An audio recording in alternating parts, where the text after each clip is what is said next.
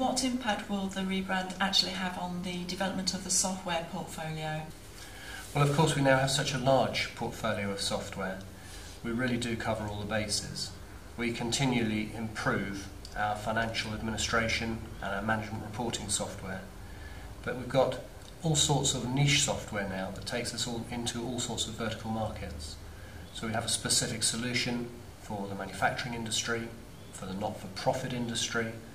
We have a solution for the professional services industry. These are people who are project-based and need to schedule and bill for time and expenses.